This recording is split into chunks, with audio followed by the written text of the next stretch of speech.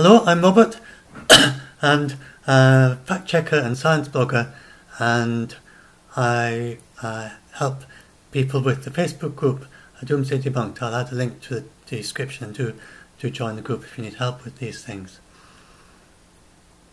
So, and this is about the Iran, the US strike on Iran, and lots of people are getting scared, and WWIII, World War III, is trending on Twitter. And just to say that there's no risk of that at all. It's not at all a world war or even a war situation.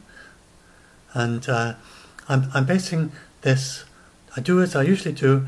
I go and look and I read the articles, but I don't panic. I don't get scared like the rest of you. So I can look at this with a cool head, and not about these things. I panic about other things, but not this.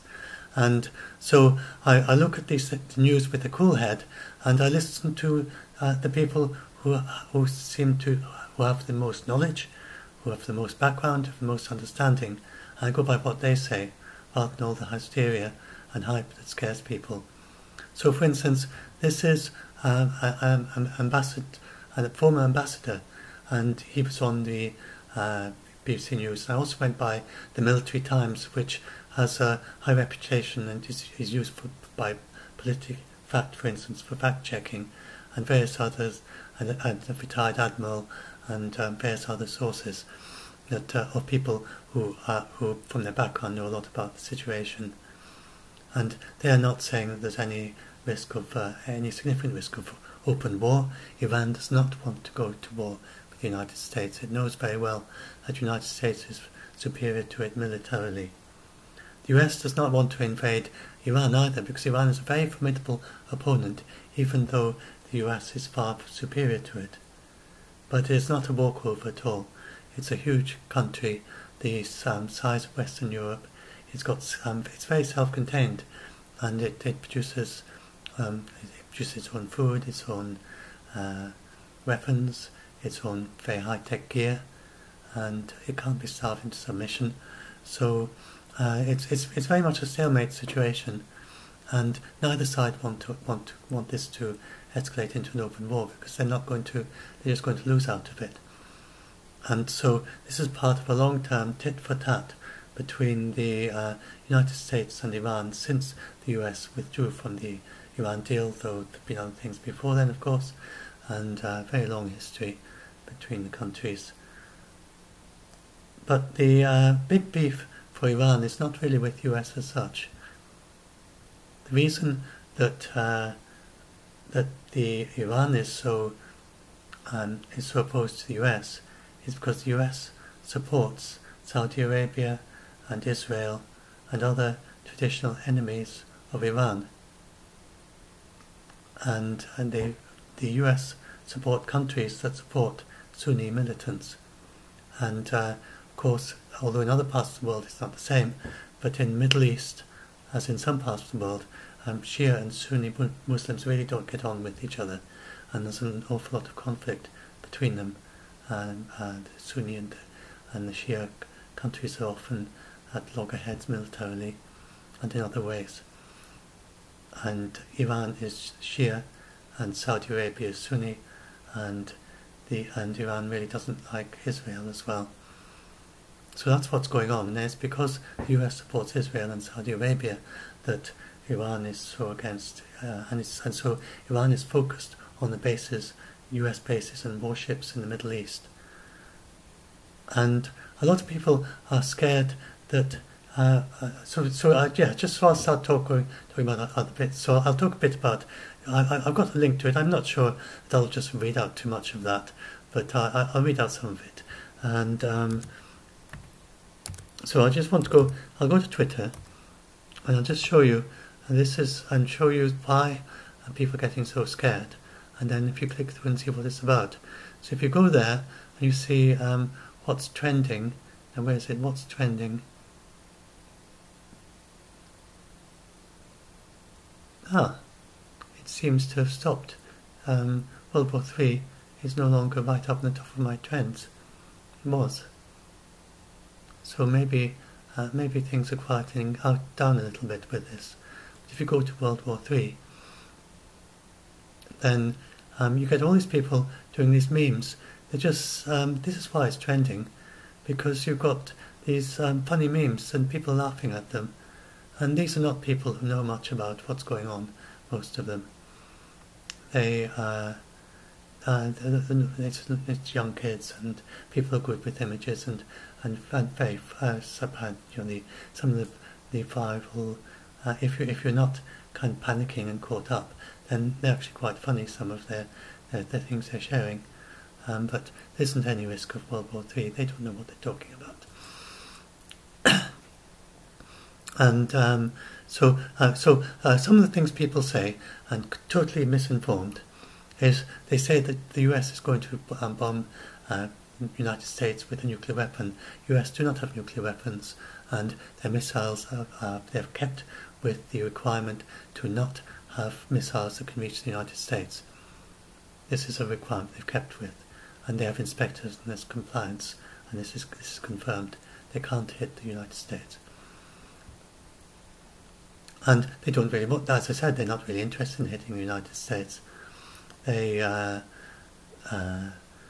and then so what actually happened? Well, the Pentagon killed Soleimani, who is now he's an Iranian leader, and he's highly respected in Iran and in some other places in the Middle East. Of course, there's a lot of polarization there, but he was classified by the US as a terrorist, and the reason is because he's the leader of the Kurds, and it's it's only a few thousand soldiers, and not very big. It's not a large part of the Iranian army. He's not a big Iranian army leader. He leads this. It's basically a black ops operations, but he was also very significant in the fight against ISIS. So that was more in the front things, and he's Iranian civilization.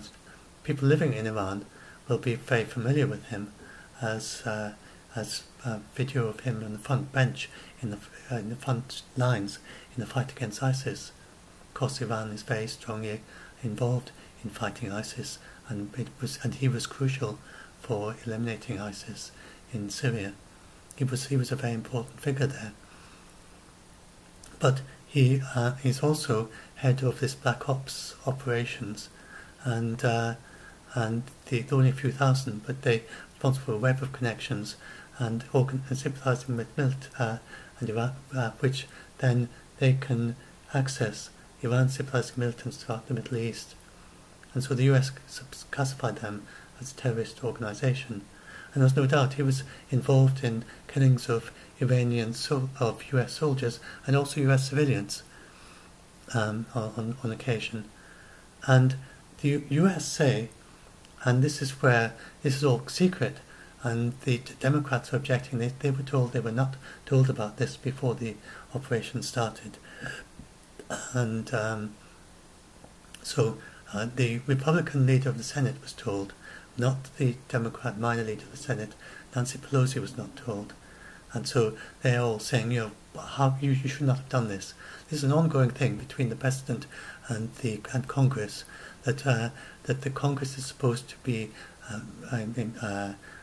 supposed to give the authority for wars, but the president has the authority for responding to immediate threats to US security, and the US has been involved in starting wars where the president started it, saying that it was to defend in his role as president, and the Congress didn't authorise it. And indeed, most of the recent wars haven't been authorised by Congress, so it's an ongoing thing between Congress and the president.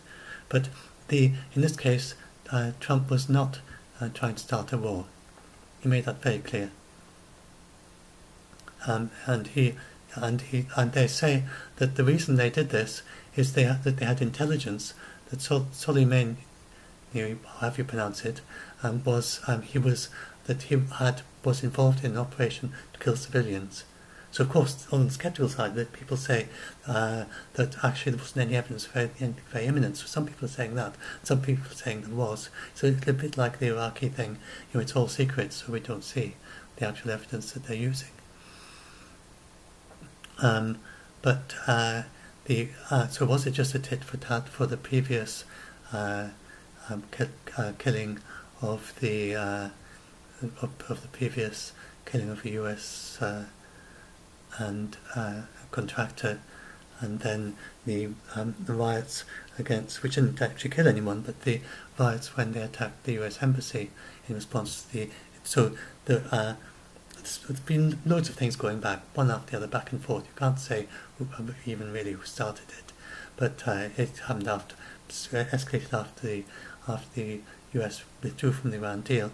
But it was a kind of most recently the Iranian militants who probably influenced by this chap.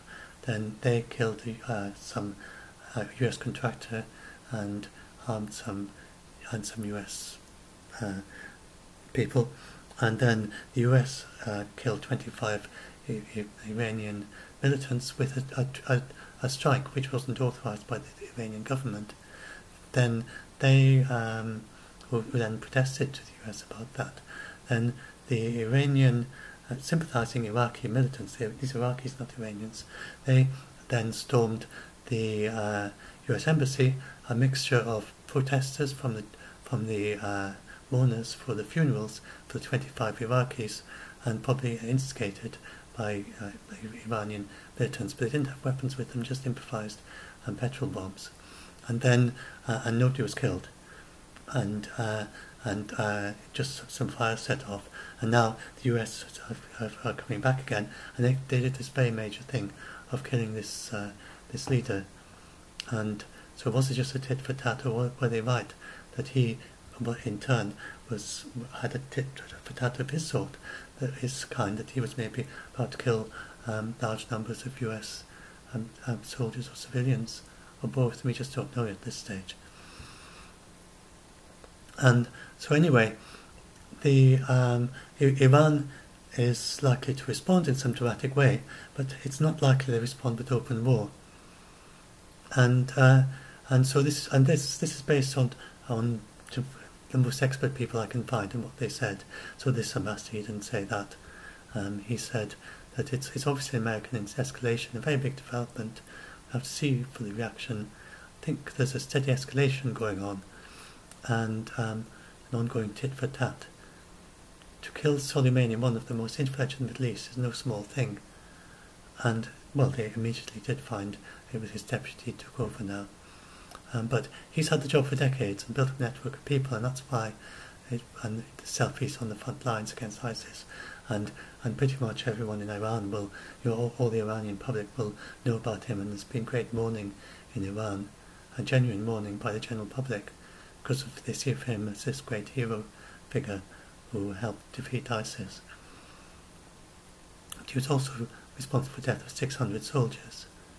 And then he hopes, for the sake of Iraq, the worst doesn't happen. In his worst case is widespread fighting in Iraq. So, and that's what most of them are saying, that the effects likely to happen are in the Middle East. This is the US actual statement. I've got that here.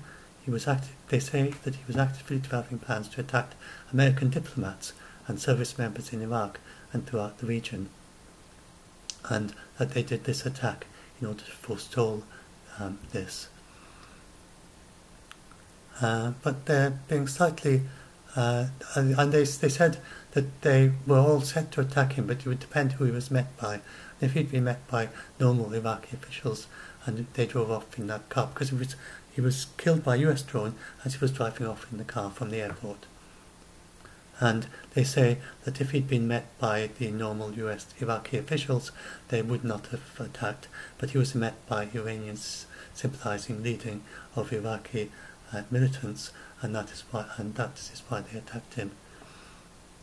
And they killed him at that point. He has been a long-term target, opponent of the US, but they haven't done this attack before because of the many possible negative consequences, and that is why the US is being so criticised. And basically, it is a kind of trial without jury, which the US have a tendency of doing these days. Sometimes they've killed various leaders without actually, when in situations where it would have been they could have arrested him, but they wouldn't have been had a case maybe. So they just assassinated him, even though the Iraqis are sympathetic and he wasn't in enemy territory in any sense. He was in Iraq, which is friendly with the US. So you can understand why people are protesting about it. There's two sides to this, as there always is. Now, the Russia, this doesn't involve Russia or China, so a lot of people are saying Russia and China are going to attack the US. No, the absolutely opposite. They are saying that they're telling everyone to de-escalate. This Iran-Iraq, the Sunni Shia thing is absolutely, neither Russia nor China have any religious views on this matter. Not China, of course, is communist, and Russia is as well.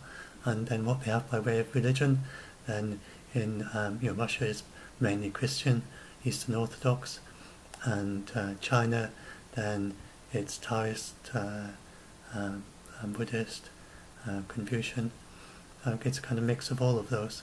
They're religious, which they do have these connections, even though they're communists. They maintain this kind of religious connections, kind of official way, not officially tolerated religion in China, and then in Russia, the Eastern Orthodox is quite a bit respected in Russia. So they, oh dear, I will just close. I don't want to get any notifications of saying people who are contacting me, so I'll just cover that bit of the window. I don't think it goes up in that bit if they do that. So anyway, if Iran is not going to want to attack the US, and Russia and China are not going to want to be involved in a proxy war involving local militants. They have no views on this Shia-Sunni conflict. They don't care whether Muslims are Shiite or Sunni. And if there ever was a direct military conflict, then possibly, depending on the circumstances, you might get a similar situation to like in Vietnam, where the Russian had several thousand soldiers in northern Vietnam, and they were involved mainly in training and in supplying weapons, and the soldiers were there secretly and not publicly announced to be there. This is possible. That is the very worst that could happen if there ever was a conflict. There's no way that Russia is going to attack US directly, and China, theirs is but Russia is a very uneasy kind of alliance with. It's not really an alliance. It's a kind of mutual support of convenience with Russia, where their interests coincide, as in Syria, where Russia and the Iranian have coinciding interests. It's not an alliance like NATO or anything like that. And as for China, then China's involvement is mainly commercial. China. So now, the Iran might block off the Hormuz Strait, but they always threaten to do that. They haven't threatened to do that recently. Some people in the group are a little bit scared of that. Well, Iran still has some exports going through the Hormuz Strait. And it's only when that goes right down to zero that it would make any sense for them to close it off, because they're destroying their own income when they have very little foreign income, and the oil that they do manage to export through the Hormuz Strait is amongst their very small amount of foreign income they still have. So it's not likely that they really wanted to close off the Hormuz Strait, and they haven't said that they plan to do anything about that. And they sometimes threaten it, but everybody knows that they don't really want to do it, not unless everyone else was to get it down to zero. And the United States, then the United States is now an exporter of oil. It's turned around because of the shale oil discoveries. So the US is not dependent on anyone for oil at present. Not in it affects the prices of oil commercially, but they produce more than enough oil, so that even if the US couldn't be blockaded of oil, if you know what I mean, in that sense, if the oil supplies dried up in the Middle East, the US would still have plenty. So it is still significant. It's important for the price of oil, and the US military support it, but it's actually China is far more concerned about the oil supplies in the Middle East than US really is, though the US is of course concerned. But it does have a surplus of oil itself. And so Iran is not going to want to, and so I mean all this, just to make it clear, all this, I'm not an expert, I'm talking about what I've read that other people have said. And I'm summarising, I haven't brought up I'm not bringing up all the pages where I've read all these things. But if I sound like an expert, no, I'm not expert at all. All I'm doing is I've read the best sources I can find, and what I'm best at, I seem to be good at reading things very quickly and then finding what are the essential core of what they're saying. I scan through the page and I can find very quickly, oh, this is the chap who really knows what he's talking about. He's got the right qualifications, and this is the source that is a good source on this matter. And I don't panic, and I don't get my mind confused by panic, because that's just not my thing with this sort of thing. It is in other ways. I panic about packing for a long journey, but I don't panic about this sort of thing. So I have a clear head and I can read it quickly, and then I find the essential points, and then I can communicate these to you. And so that's what I'm doing.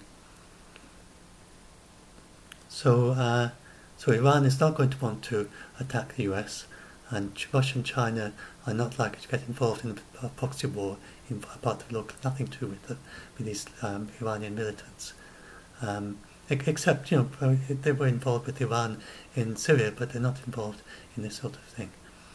Russia was, and China is just not in the region much at all, except for its commercially. Recently, China, Russia, and Iran did joint naval operations in the Gulf, but that does not mean that Russia and China would support Iran in any conflict with the US. It's because they have mutual interests in protection against pirates and such like. I wish I could stop it from doing these notifications. I don't need these notifications. But anyway, I can't seem to switch them off. I don't need them when giving a video talk. So anyway, so now this is the bit that China and Russia are both saying de-escalate. China's foreign ministry spokesman has said China's always opposed the use of force in international relations. We urge the relevant sides, especially the United States, to remain calm and exercise restraint to avoid further escalating tensions. And Putin, I haven't found a statement from Putin himself yet, but I found a statement from a telephone call between him and President Macron, and where they agreed to remain in close contact over the coming days to prevent a new and dangerous escalation of tensions, and call on all the parties to show restraint. And the French President reiterated France's commitment to Iraq's sovereignty and security and the region's stability, and he emphasised the need for the guarantors of the 215 agreement, that includes Russia, to remain closely coordinated, calling on Iran to return swiftly to full compliance with its nuclear obligations and refrain from any provocation. So Europe and China and Russia, we are all very keen to return to supplying oil, to buying the Iranian oil, and getting and selling things to them. It's $1 billion per trade that the US has switched off because of the leverage of the dollar. Without the US leverage of the dollar in international trade, then the US would not have been able to do this, to enforce these sanctions, because nobody else is behind it. Just the US on its own, which is through its international leverage, is forcing Europe, Russia and China to stop trading with Iran, even though we want to. And in our view, Iran was completely complying with the Iran deal. And I also agree with them on this, that I'm in the UK. So this is the point of view of Russia and China that you need to bear in mind. That they do support, that they say Iran was compliant, but they're not. That doesn't mean that they support Iran in a war against the US. And so constantly looking to try and find ways to be able to trade with Iran and get around the US restrictions on trade with Iran. That is the view in Europe. we're not saying that. We're saying we want the deal to continue with Iran, and Iran knows that. Iran knows that Europe and Russia and China are on its side when it comes to the Iranian deal, but of course not on its side when it comes to Shia militants. And where the US has totally messed this up, it made it so complicated, is that Trump scrapped the Iranian deal and said he's not going to join it unless the Iran stops support of Shia militants.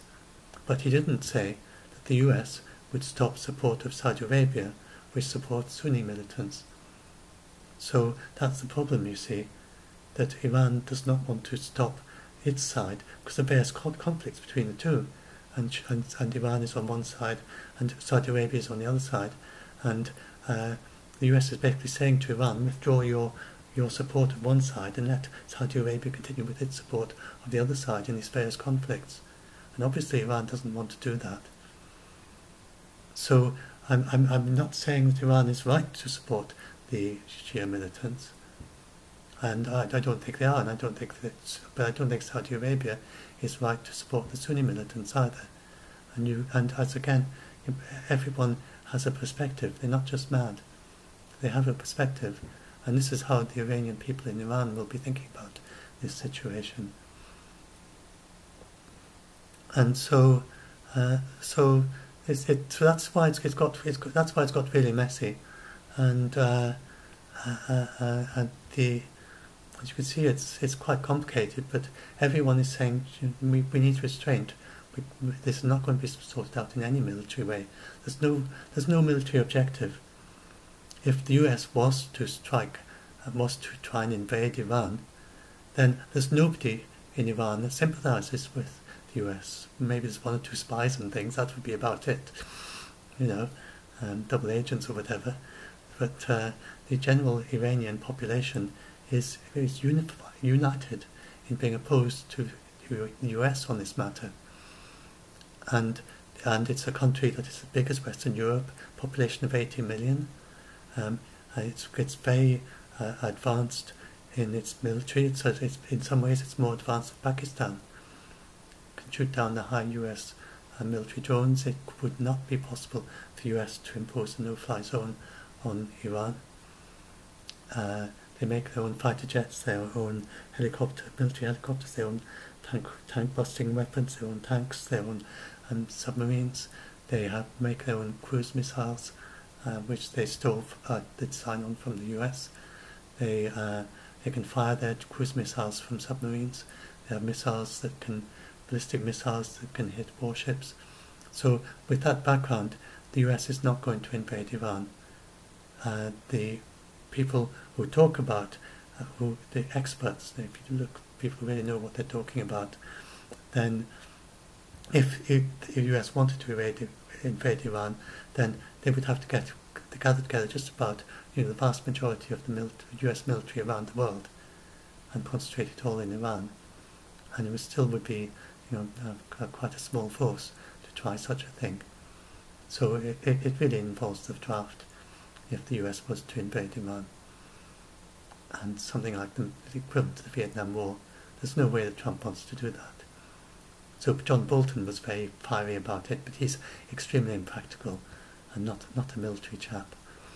And he was fired, of course. And Trump knows very well that the US can't invade Iran. And as I said, they're talking about de-escalating. They said that this is a stop war, not a start a war. And they're genuine about that. They may not be quite sure of all the ramifications. They may be a little bit. The US tend to rush in. Iran tends to stand back and be very slow. That's what the experts say. And they'll be slow and deliberate. They'll be thinking over several days. What do they do next? They will not. They will stay short. According to the experts, Iran is going to stay short of open war. They do not want that because they know that the US can't invade them, but they don't want the US to start. They know that the US is superior to them militarily and could cause a lot of damage to them in any war. and there's absolutely no way they want a war starting up with the US, and the US don't want a war either. So that's that. So let's see what else have I done. So what might they do? So I found 3 different suggestions of what they might do. I think we'll see as I go through it. So one is a drone attack on an oil refinery or tankers again, and they might try to disrupt the oil supply, and particularly they don't want to disrupt their own oil supply, so they might disrupt the oil refineries in Iraq, for instance, and perhaps a drone attack on oil refineries in Iraq. They've got very sophisticated drones that can evade radar, fly low, and fly around and attack from a different direction from where they came from. And they've got very sophisticated drones which they stole the technology of from the US. And there was a lot of skepticism about whether they had these drones until they started flying them. There was a downed US drone, and the US said, oh, they can't reverse engineer it, it's impossible.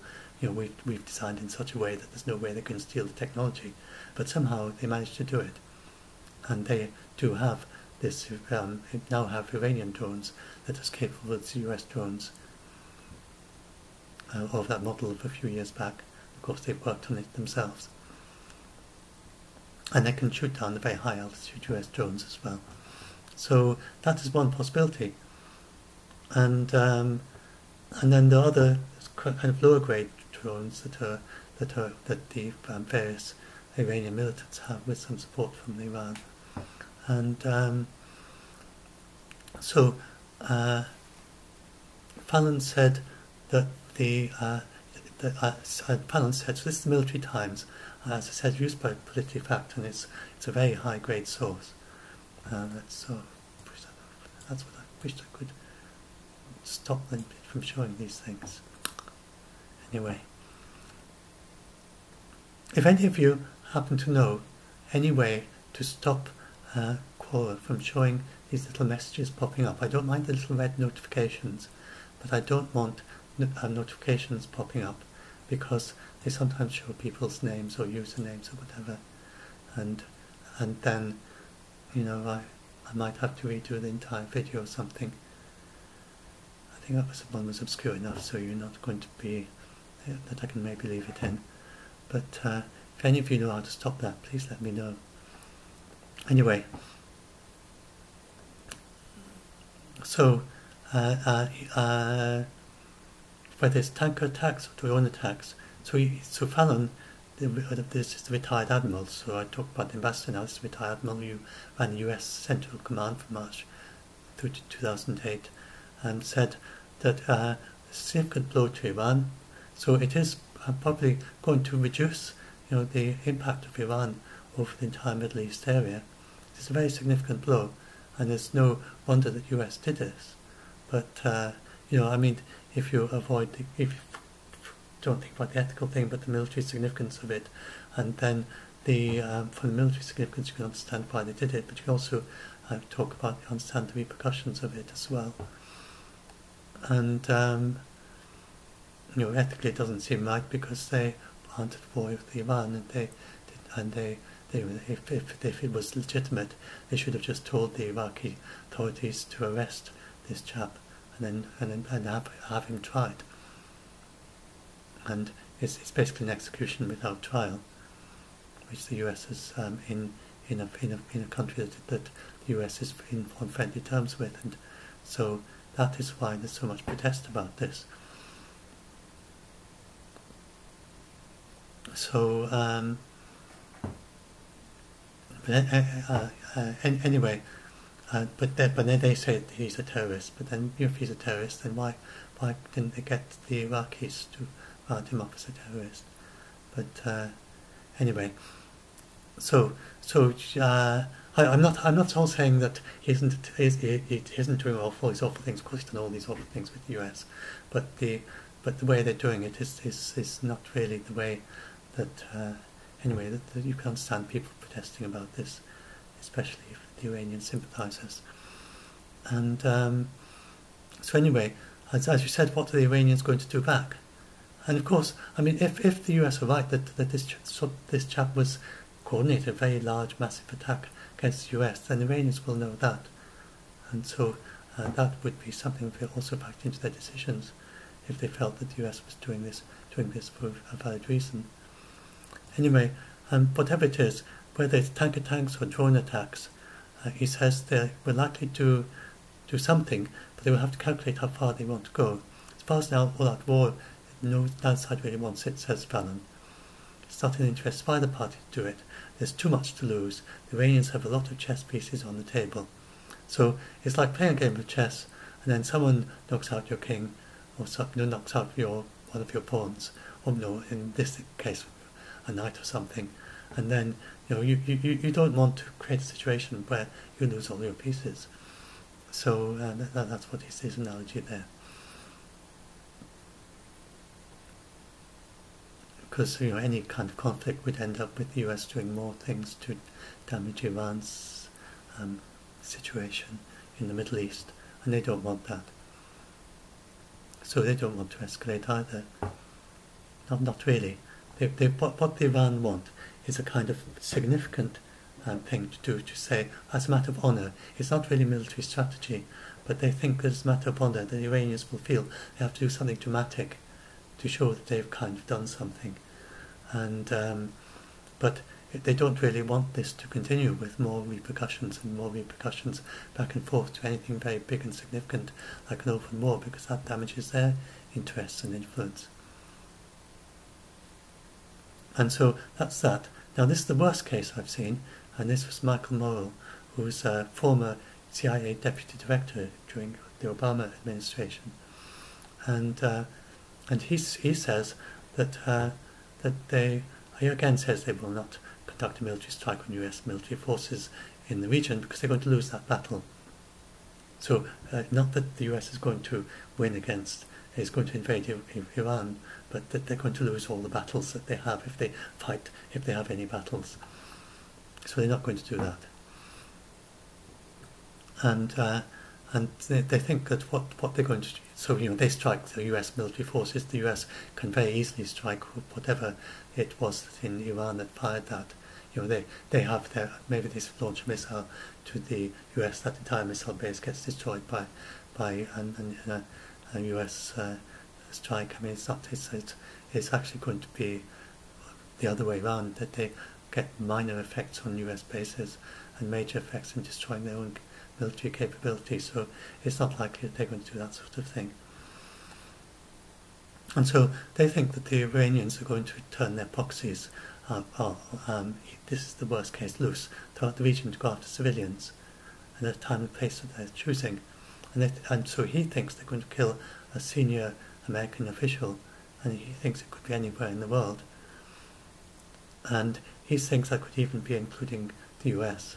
So the Iranians have had some interest, and there's been intelligence that the US have tried, that the Iranians have had interest in targeting targets in New York. So there's increasing security in New York to make sure that nothing's going to happen there. So that is the worst case. But whatever they do, they would calibrate it so it's not going to trigger a war. I mean, they're not going to try and assassinate Trump or anything like that. But they're not going to start something that's going to be a war-like thing. But there is some risk that they would do some fairly high-profile assassination. But I don't find that very plausible myself. Of the various things that I've read, but then it's just my own personal view. There's the drone strikes. There's the idea of an assassination. You have to remember that although he was very forceful in saying this, he's just one person. And we do have this, these are all roughly of equal repute and reliability, sensible people. And so he's just one view. And then here's another one. This was an article saying that they actually don't think much is going to happen. There's going to be an awful lot of people, of the Iranians, sort of lot of fiery words, but this article is based on because it's in Politico, and I mean it's not necessarily they're not like Military Times where they have a very high reputation. all the articles, it's like very, very factual, but they're pretty good. They're often pretty good. I've come across some good articles there, and this one I read, and it seemed well argued, and it was based on the history in the past for Iran, and they're saying that in the past, when there has been big things like this, that the Iranians haven't responded by rising to it and escalating. They tend to go a bit quiet and kind of consolidate their bases and then decide what to do. So as they say there, the mullahs relish assaulting America but are circumspect when facing a tough-minded, unpredictable president. The Islamic Republic had already pledged to retreat further from its nuclear obligations by next week, so a move in that direction seems more likely at this point, as opposed to blowing up American diplomatic and military outposts. So they're saying the same thing, and nobody really thinks that they're going to attack military outposts. And there's only one person who really thinks they're going to attack diplomats as a response. Though it's possible they could. And but whatever they do, they're not going to want to trigger an open war, and especially because, say, when facing a tough-minded and unpredictable president, and this has really upped the game. You know, they've seen that the president can do this, so they're going to be a bit cautious. They don't want to escalate and get more things like this happening. So there's certainly going to be a lot of tough language. They use a lot of hyperbole in Iran. They're just noted for that. So they say they're going to erase Israel from the face of the earth. They always say that. So please don't get scared by the hyperbole, because that is just what Iran does. It's kind of very flowery language, very exaggerated. That at least in English, now I imagine it's probably quite a bit like that in their own language too. And when they go and chant death to America, they've been doing that for years. That's just what they do. And it doesn't actually mean that they're going to attack America. And so, as they say, they relish assaulting America in the ideas, in the realm, in the hyperbole, in the concept.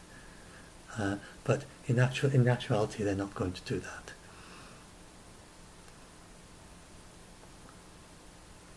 And this is the EU response. So the EU and Russia are very concerned about the nuclear deal, and that is actually the main concern. Really, is this idea that they might move in retreating further from their nuclear obligations. It is just still hanging on by the edge of the what's the word? Oh, I can't remember the word. By their fingernails, as it were. They're just hanging on. The Iranian deal is continuing because Iran does want to remain within the deal. It wants to be able to trade with the Europe and China and Russia, and but it doesn't want to stop its support of Shia militants, and that basically is its big problem. And so that's where we're kind of stuck. And and Europe of course don't want Iran to support Shia militants, but they say that the Iranian deal is something that we've got that works, that is stopping them from developing nuclear weapons, and that we should deal with the Shia militants in separate initiative. And that's basically the difference between the European and the US perspective on this matter, whereas Trump is saying that we should use the leverage that we already have with the Iran deal, and to build in a thing about the Shia militants and their general military capabilities in the area back into that as a kind of retrospective addition to the deal, which seems kind of unfair. I mean, you know, but from the Iranian perspective, I mean, why it doesn't normally work like that. Once you've got a deal, you don't get members to the deal adding in extra clauses after the deal has been concluded. And Trump is showing no signs of proposing a new deal that would be acceptable to Iran. So that's basically our problem.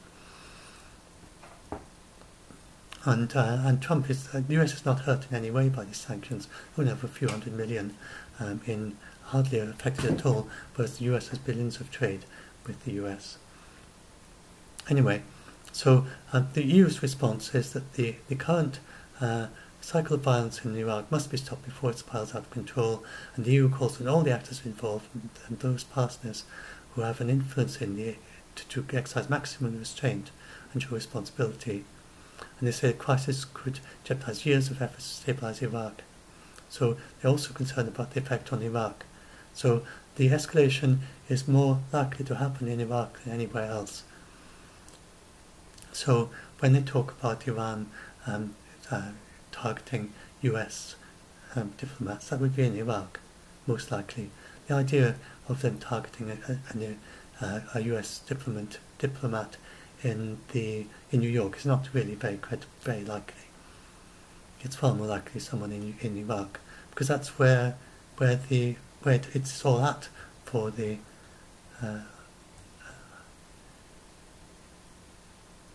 well, I mean, that's at least that is someone public. You can go and see that notification.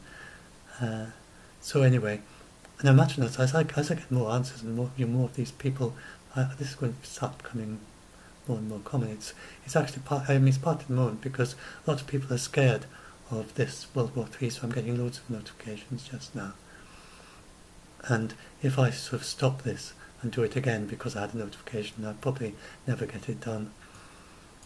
So anyway, the EU stands ready to continue its engagement with all sides in order to contribute to diffusing tensions and reverse the dynamics of the conflict. Yeah, so they're worried about the escalation threatens the whole region, which has suffered immensely, and whose populations deserve life in peace. So that's what the EU is saying. That we mustn't forget that there are lots of ordinary people, and are in Iran as well.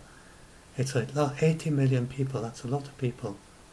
And they're going around leading their ordinary civilian lives. They're not militants. Most of the Iranians are not soldiers and not militants, although they do have a very large proportion who in the event of a draft would be capable of being drafted if there was a war with the US. But no, they're just ordinary civilians going about their, growing their crops, trying to reverse desertification, doing their things to help with climate change. They're selling things, buying things, artists, traders, musicians, composers,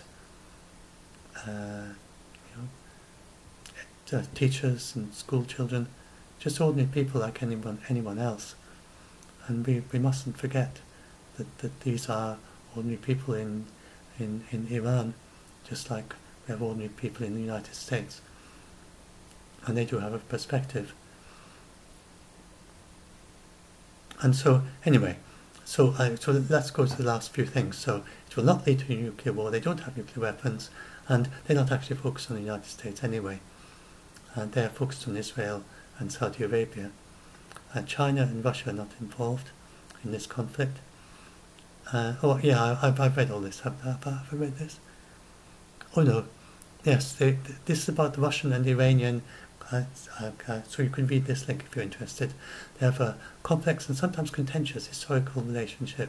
During World War II, for instance, Saudi Arabia occupied northern Iran, creating deep suspicion and mistrust amongst many Iranians. Yet Moscow and Tehran have developed a working relationship in Syria, even though they have their own interests. That is a summary of the situation between Russia and Iran. And in that background you can see they're not allies. Russia is not going to rush to Iran's defense if it's attacked. It's not that sort of a situation. But Russia and Iran have a complex working relationship. And Russia, of course, is same for Europe and China. We don't think that the US should have withdrawn from the Iran deal. So that's a factor as well. But Russia don't want Iran to have nuclear weapons. No to China, no to the EU. Nobody does except Iran. And even Iran doesn't want to have nuclear weapons. Because if Iran gets nuclear weapons, then Saudi Arabia, they know, Saudi Arabia is very wealthy, very industrialized. it is easily capable of producing nuclear weapons. There are many countries around the world who simply do not want nuclear weapons, and Saudi Arabia is one of them. In fact, the majority of countries who could produce nuclear weapons do not want them, don't want to have them. Saudi Arabia has supported the international treaty for total elimination of nuclear weapons. It didn't actually sign and ratify it because it wants to leave the capability to develop nuclear weapons very quickly if Iran has it. But it doesn't want to have them. It wants both it and Iran not to have nuclear weapons. But it did financially support Pakistan because it's concerned about India invading Pakistan, and it supported Pakistan in its development of its own intrinsic nuclear weapons. And it's believed that Saudi Arabia could actually get nuclear weapons within a few weeks, very, very quickly, due to that connections with Pakistan. They have some secret agreement of some sort that would help the Saudi Arabia in some way to develop nuclear weapons very, very quickly. And Saudi Arabia said they could get the nuclear weapon within a few weeks if Iran was to develop them. And that is why Iran does not want nuclear weapons, even though it would give it parity with Israel, but it would also mean that Saudi Arabia has nuclear weapons, and Iran would absolutely hate to have Saudi Arabia have nuclear weapons. So nobody really wants Iran to have nuclear weapons, not even Iran. And the nuclear powers, they avoid escalations even though they both have nuclear weapons. So, I mean, for instance, as I said, in Vietnam War, then Russia was on one side and the US was on the other side, but they didn't start a nuclear war. And the Russia's nukes are only for use if the integrity of Russia is at stake, or something of equally large. And China is only a small force compared with other big superpowers. It is not very keen on nuclear weapons. It has kept its nuclear weapons small, and it is not trying to compete in numbers with anyone else. And it also has a no first use policy. If someone attacked China with nuclear weapons, it would respond, but it will not use them otherwise. So some people ask me, is this... So part of this is also people ask me lots of questions, both in the group and via Facebook post PMs and via tweets. And so in this, I know this video is quite long. I'll keep it less than an hour. I'll try to. And so it's partly because I'm responding to all these things that people have asked me, and so the various things that they're scared about. So another fear was that it's a bit like the Cold War. It's not really quite like the Cold War. Iran has impressive capabilities similar to Pakistan, but nothing like the military capability of Russia. And as I said, it doesn't have any missiles that could reach the US. And the very worst case, which is we're not on course for, then you talk about regional war in the Middle East. But we're not headed that way at present, according to all the experts. So I know lots of people are saying that, but when you look at the people who really know what they're talking about, and you even people who are expert, then they talk with hyperbole sometimes. They have a political view. They're trying to inspire people to action. So you need to look both at the people who are very expert and the people who are not directly involved. So that's why a retired admiral is likely to be better than someone who is directly involved in the conflict just now, because they give a more distant perspective in that they know the situation very well, but they are not themselves someone who is kind of trying to directly inspire politicians to action, where you tend to get hyperbole. So I tend to go a little bit for this kind of the more retired, or the ones who are not directly involved in actually sort of threatening. You get these people who make threats. So you wouldn't necessarily go by what Trump says if he makes some big threat, because he's making a threat in order to have some political effect.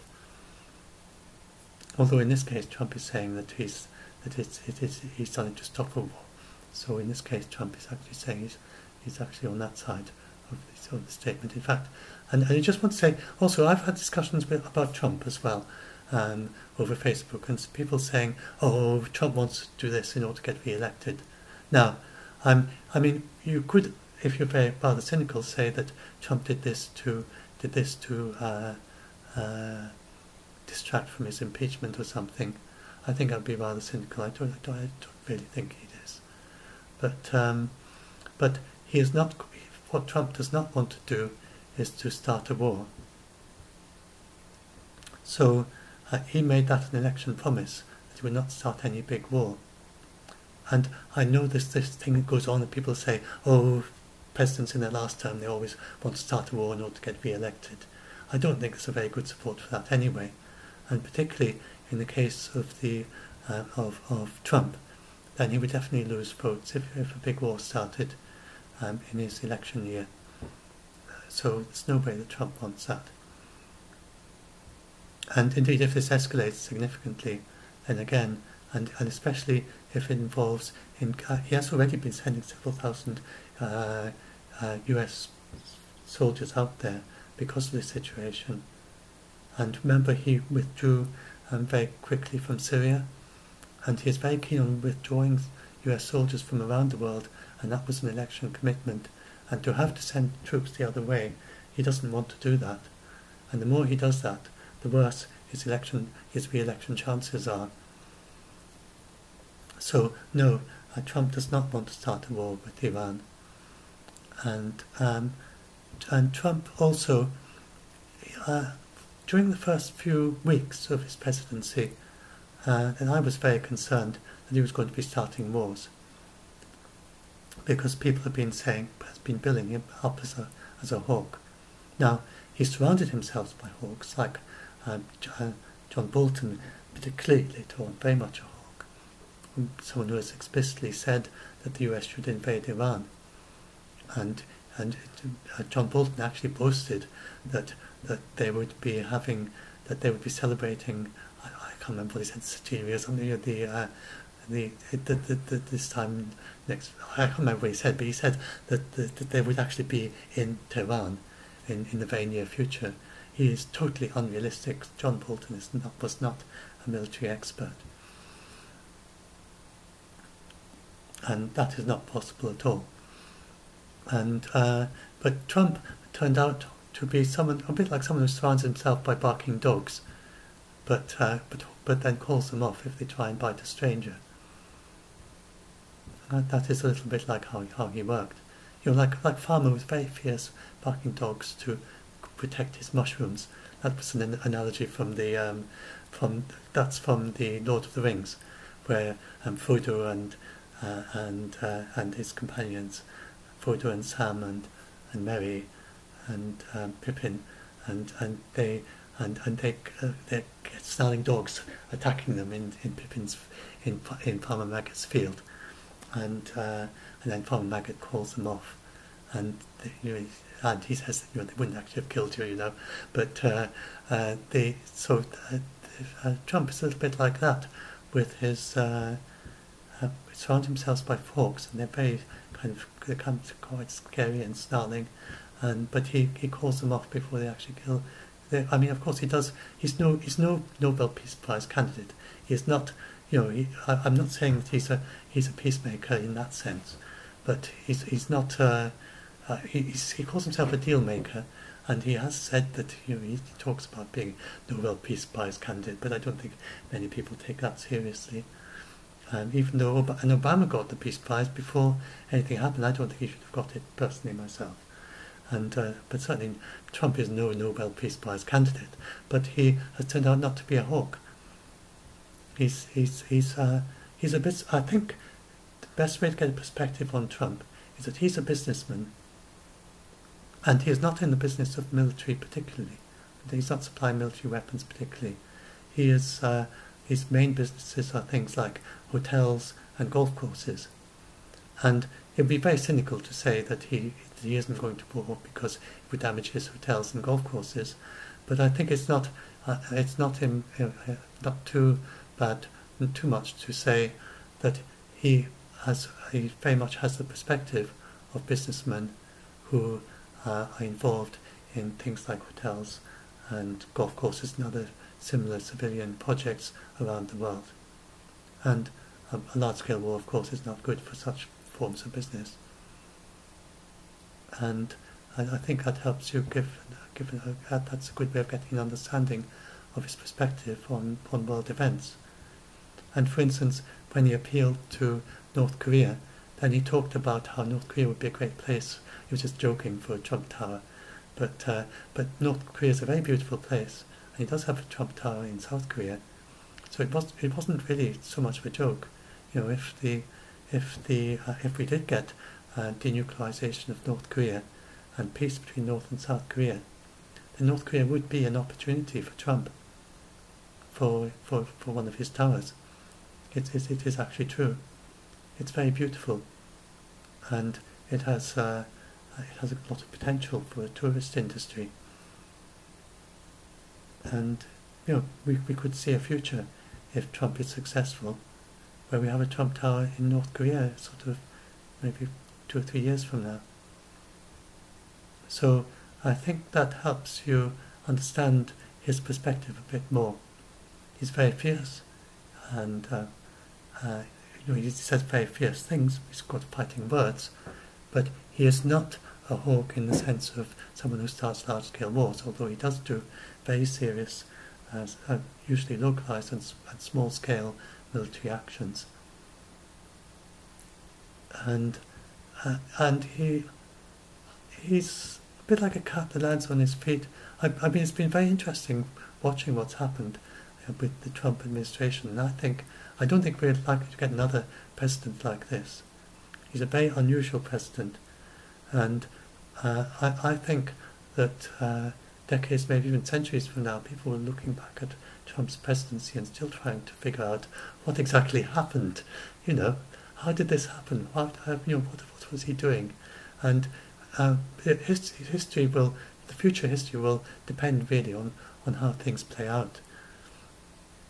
And they might well, see him in quite a good light in some ways, especially if he managed the denuclearization of the Korean Peninsula. So I am personally very much opposed to many of his policies, but in the way that it's actually turned out, you know, and looking at the very troubled world we're in, and I don't think it's absolutely clear that, for instance, I mean, Hillary Clinton was quite a hawk as well. I don't think it's absolutely obvious that the world would be a more peaceful place if the Democrats had got in terms of wars. Certainly, Trump has not started any major wars. He's kept to his promise, and I do think there's a possibility that I think he doesn't want to start a war, and he has very creative, unusual ways of finding his way out of tricky situations, and he seems very careless, like someone. It's like someone who is constantly on the point of falling over, but they never quite fall. And that's what he's like, and it's been very interesting to watch, and try to understand what on earth is going on here, and nobody really can. So he's quite unpredictable, but he hasn't turned out to be the hawk that he's decided to be. But you've got to remember that whenever the US does an action like this, it's not just Trump. Trump doesn't just go and say to a general, "Go and kill," or I'll just get his name right, because go and kill Soleimani, and then the general goes off and does it. Any operation like this, then he would order a general. The general will be looking at this all or every which way, and they will be looking at things like, was there a risk of collateral damage to civilians? So this drone strike on a car after it had left the airport had no risk of collateral damage to civilians. They would have been very careful about that. And then the general would be thinking, what are the possible repercussions? And they will have gone through this in great detail. So it's not Trump who is making these decisions by himself. He is not the military planner. So I think that's an important thing to bear in mind. He would have been presented with very detailed plans, and if he had crazy ideas of his sort, then the generals would just refuse to do them. So, for instance, if Trump was to say to a general, "Go and invade Iran," then the general would say, "No, we're not going to do that." He would literally refuse the order, because he would say, "We don't have sufficient troop to do that. Lots of people are going to be killed. Civilians are going to be killed too in large numbers. This is against the 4 principles of armed warfare. We can't do this," and they would literally refuse. And there are rumours, which may be true, that during the Iran strike in Syria, when they attacked the chemical weapons factory, that Trump wanted to kill Iranian positions with Iranian soldiers in them. With Russian soldiers in them. Which of course would be a very serious thing to do. And that he was stopped. Now I don't know if that's true. But that is the sort of situation. I mean, in that situation, if someone, it just as for example, if Trump had said, "Go and bomb this place," and the general said, "But the Russian soldiers there," he said, "Go and bomb them anyway," and they say, "No, we can't do that, because the implications in the region are just far too high," then the generals would just stop, do have that power to just stop things. If it goes, because the reason they can do that is because it's based on the principle that they regard Trump as the supreme leader of the military, civilian who is also in command of the military. But in military chain of command, then the military are empowered to refuse an order if to carry it out is a war crime, or in some way against the internationally agreed laws of military conduct. And so, in that case, starting up a potential conflagration that would potentially harm lots of civilians, then that is going against. And so they would just say, "No, we can't do that." They're no shrinking violet, and they are capable of saying such things. And Trump will have learnt this over the years if he didn't know it originally when he first became president. And he will have discovered that you have to work with the generals. So this is not Trump just he has this sort of continually falling over thing, but behind him he has these shrewd, capable generals who have risen up in the service and have been soldiers for many years, and they have a very clear head, and the US, and a very capable intelligence as well, highly capable US intelligence. And so you do have to bear that in mind, and we're not just talking about crazy Trump or his wife, you know what I mean? I don't think he's literally crazy myself. I think he's actually very sensible myself. Not sensible in the sense that I would approve of his ideas, but I don't think he's not mad. He's got a kind of canny. He's kind of canny. He's kind of savvy.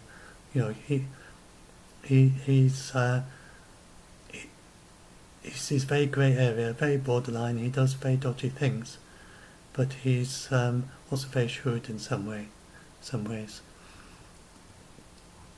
So now, is there anything else that I need to say? Oh yes, I explained that about the US and the net exporter. They can't close the trade, and I'm getting on for 1 hour and 10 minutes.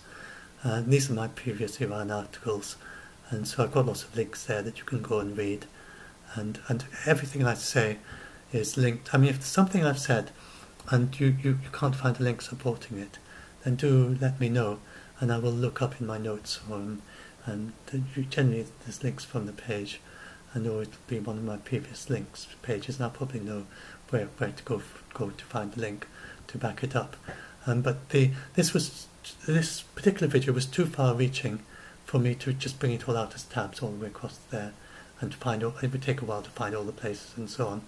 I've based it mainly on this debunk, but some of what I said is based on these previous debunks, and it would have taken up too much time to go around finding these pages and bring them up for you.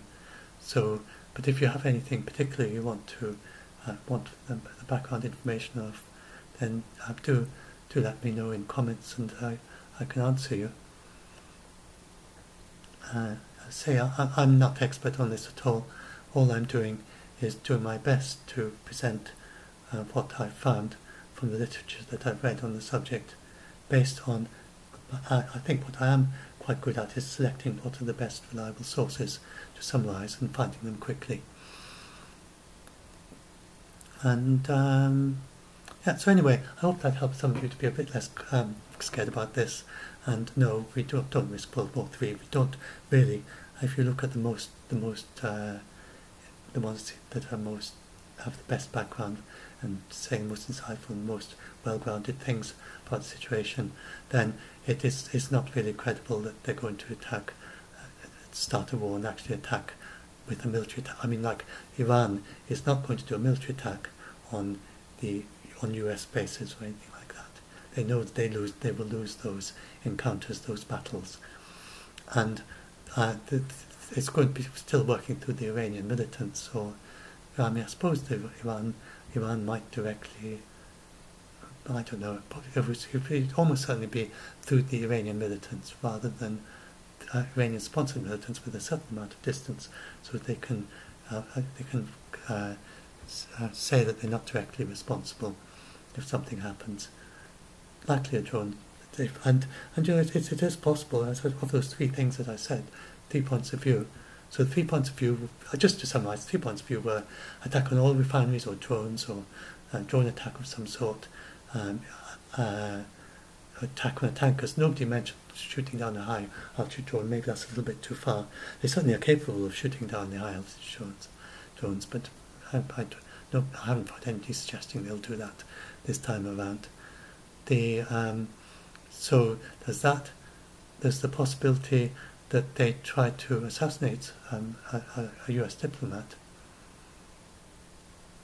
or attack civilians, and most probably in Iraq. It's very unlikely they actually would be able to succeed at that in New York, and it would be too much of an escalation too, probably. And then the other possibility is they don't do very much, because at times in the past when something like this has happened, they respond in a rather subdued way, not actually doing anything, but actually a lot of fighting words. And everyone else is calling on de-escalation. And Iran do not want to leave the Iranian deal. Nobody wants nuclear weapons, not even Iran. So that's my short summary. And they do not. Nobody wants Iran to have nuclear weapons, not even Iran. I don't think there's anyone in the world, hardly anyone in the world, apart from, within Iran there's divisions. So Iran is not just one particular point of view. There are people within Iran who maybe would want them to have nuclear weapons, but the government don't want it. Anyway, I'm going on too long. I'll stop. So any questions, do say. If I made any mistakes, do say. I've got a bit better at it, but if playing this video back I noticed that I said something mistaken, then I put get a little I thing at the top there. But that was mainly early. I think I've got a bit better at that. I had a tendency to just let my mouth run away with me, to just sort of say things and then think, oh, was that really right? Did I get that quite right? But hopefully I haven't done anything like that here. If I have, I'll put a little comment. You get a little I thing which brings up a poll, which it's actually technically a poll, but a few comments saying, oh, actually this was a mistake, and then I'll say in the description what the mistake was. Check the description after I upload this, just in case I have any corrections. But and if you know, or if anybody notices anything I got wrong, please let me know, and then I will put that in the description. So just check the description, and if there's anything that needs to be corrected, then it'll be in that. And so I hope this helped you. and hope some of you will now be a little bit less scared about this.